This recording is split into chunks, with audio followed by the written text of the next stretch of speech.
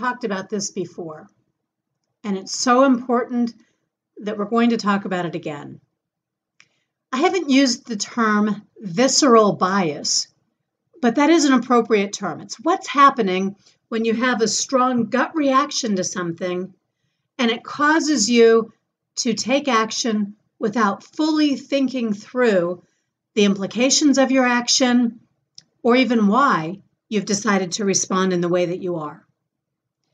You see, what's happening here is that you're allowing emotion to sweep you away before you allow time to do some good critical thinking to make sure these are the steps you really want to take, that they're the best steps, the ones that will serve you well in achieving whatever it is that you want to accomplish.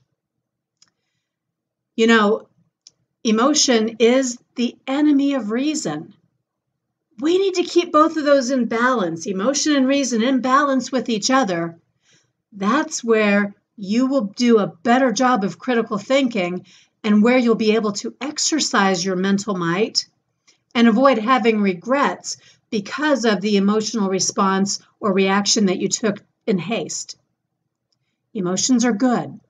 They inform us, but they shouldn't be the only thing we rely on when it's time to make a decision or to solve a problem or to engage in debate with someone else. Emotions can cause us to miscalculate and to make mistakes. As good, strong, critical thinkers, we can do better. We just have to keep it all in balance. Don't allow your visceral bias to take you off course.